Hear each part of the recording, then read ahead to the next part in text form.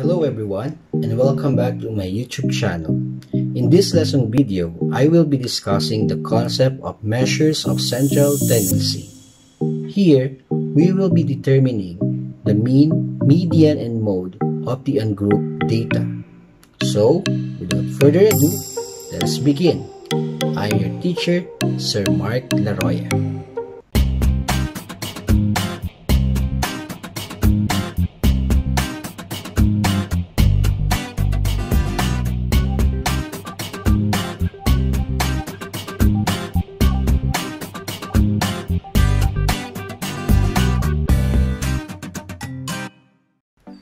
Measure of central tendency is one way of describing your numerical data.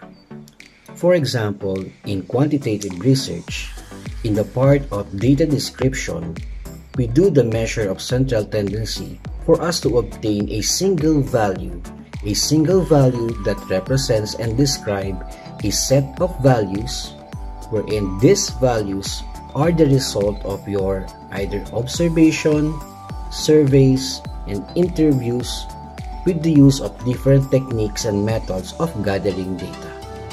Now, I will be discussing the measures of central tendency for ungrouped data. The three most common measures of central tendencies are the mean, median, and mode. Let us consider this example. The points scored by Joe in 11 games are 10, 8, 16, 24, 16, 9, 18, 17, 20, 12, and 22. Let us now find the mean, median, and mode of the ungrouped data. So our set of values are these points scored by Joe in 11 games. Now, let us proceed with mean. When we say mean, it is simply the average score. So, it is represented by small x bar, or that is sample mean. So the formula for the mean or the sample mean would be x bar equals summation of all the values of x all over n, the sample size. So x bar now, our sample mean would be add all of these points scored by Joe in 11 games and then divide it by our sample size, which is 11, and then we will get the sample mean is now equal to 15.6, or that is roughly same or equal to 16 points. So we can say that Joe, the average points that Joe scored or scores in a game is equal to 16 points. Now, another way of getting a single value that could describe and represent a set of data would be with the use of mode.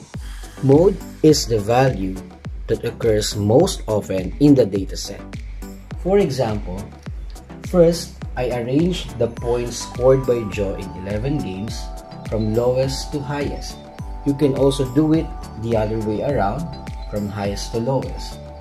Here, we can see that 16 occurred twice and it has the most number of frequency, so we can say that the mode of our data set is 16, and that is how we get the mode of a data set. The third one is with the use of median. Median is the value that occurs at the middle of the data array or data set, or we should say that it is the middle value of our data set. So the first thing that we should do is to arrange our values from lowest to highest or highest to lowest, and then consider the value at the middle. If n, or the sample size, is odd, get the middle value. So how do we get the middle value? First, we should identify what is the place of our middle value. For example, our n here is 11. To get the place of our middle value, n will be added by 1 and then divided by 2. So it becomes now 11 plus 1 over 2, or that will be 12 divided by 2, and that will give you 6. So 6, or the sixth value, or the value at the sixth place among the dataset, will be our median. So in this case, 16 is our sixth value, so 16 is our median. Now, if n is even, let's say for example, we eliminate 8 just for the sake of example, we have a total of 10 values. To get the median of this set of values where n is even, we should get 2 middle values. To get the places, or the place of the middle values, divide n by 2, and then you will get the place of the middle value, and the other one is just simply the next to its value or place. So for example, we have 10 values, so you have 10 divided by 2, that becomes 5, or the fifth value, and then next to it is the sixth value. So identify the fifth and the sixth values. So the fifth value is 16 and the sixth value is 17. In this case, we have two different values, 16 and 17. To get the median, we simply get the mean of the two different values, that is 16 plus 17 divided by 2, and so we will have a median equal to 16.5, or that is equal to 17. So that is how we get the median for a set of values wherein n is even. Let us solve another example. Scores of 12 students in a quiz in chemistry are the following: 20, 15, 13, 17, 16, 7, 18, 11, 14, 5, 12, and again 18. Before we solve the mean, median, and mode, what I did here is I already arranged the values from lowest to highest. So they are 5, 7, 11, 12, 13, 14, 15, 16, 17, 18, 18, and 20. So a total of 12 values. So that means our n, or the sample size, is equal to 12. So let us now get the mean of our data set. So for the mean, we simply add all of the values. So in getting the sum, we add all of these values, and then we will get 166 as the sum, then divide it by our sample size, which is 12, and then the answer will be 13.8, or that is nearly equal to 14. So this is the mean of our data set. For the median, since our n is an even number, that means we will be having two middle values.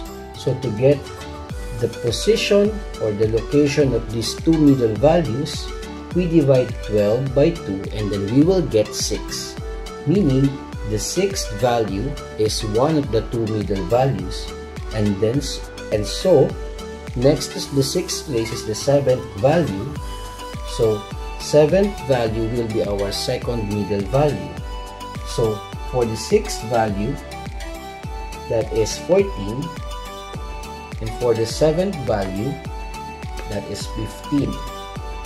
Since the two middle values are different, to get the median of this data set, we get the mean of the two different values. Add the two values, 14 and 15, divided by 2, and so our median now will be equal to 14.5, or that is rounded up to whole number, that is equal to 50. So this is the median of our data set. And lastly, for our mode, as you can see, since you already arranged this, it is very easy for us to identify what will be the mode of our data set. We will see here that 18 has the most number of frequency with 2. No other values occurred twice or more. It's only 18. So the mode of our dataset is now equal to 18.